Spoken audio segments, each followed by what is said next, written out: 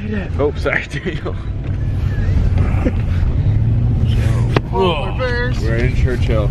Yeah, buddy. So what's it feel like to be here? It's almost unbelievable.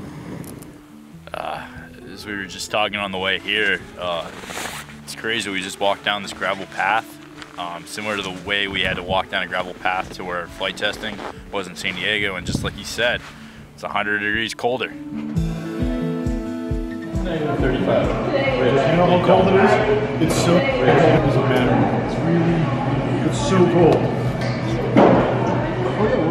So first thing we did, we kind of unpacked all the stuff that we shipped up here and brought up here, make sure that the system was okay, all of our components were okay, and then we actually went to kind of a first dry run test. So what it was going to be like to fully gear up, head to toe, and actually go and take this stuff outside and actually go to fly to give our first mental prep of what it's going to be like to operate in the Arctic.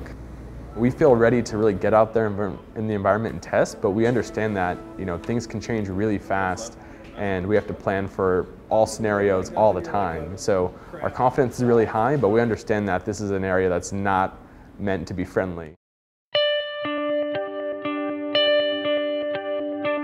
It's a really interesting experience when you get boots on the ground. You're in this full Arctic gear. It's hard to hear. It's freezing outside.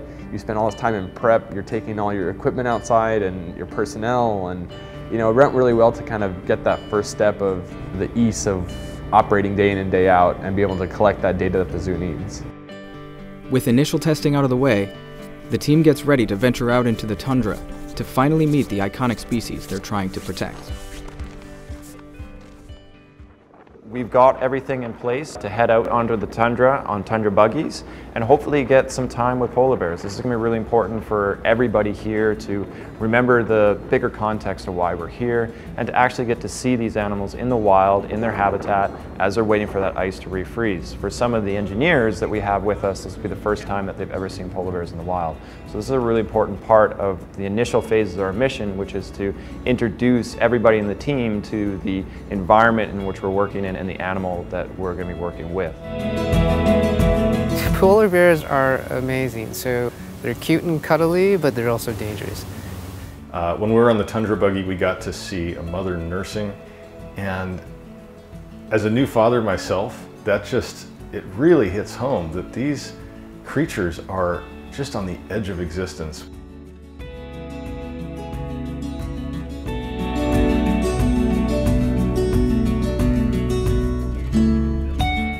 To collect the research they need, the team must move far away from the comforts of civilization to a makeshift cabin at the edge of polar bear hunting grounds.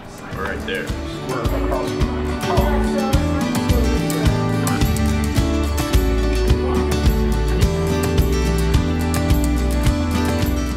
We also had to have all of our supplies for lasting up in the cabin, so that includes all of our food, all of our water. So we're bringing all of our water into the cabin for this trip.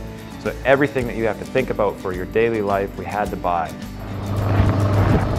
And we also took them out to the custom helicopter airport and hangar to meet the custom crew. We're going to be flying with them. They have an A-Star ready for us to take us to the cabin. So we had to go through the logistics and get everybody comfortable with the helicopter and how that's going to work.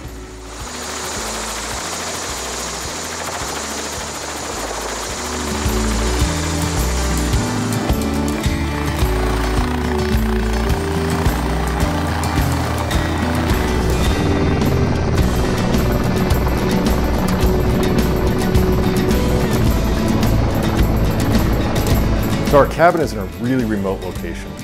We're situated about 40 kilometers from anything, and it's quite a journey. It's landing a helicopter on the snow, kicks up all this white snow, and it's like you're landing in a cloud. It's really kind of incredible.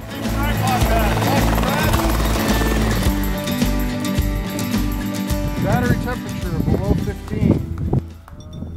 Immediately after arriving, the team sets out for their first test flight, only to discover their first big problem. The vehicle wouldn't fly.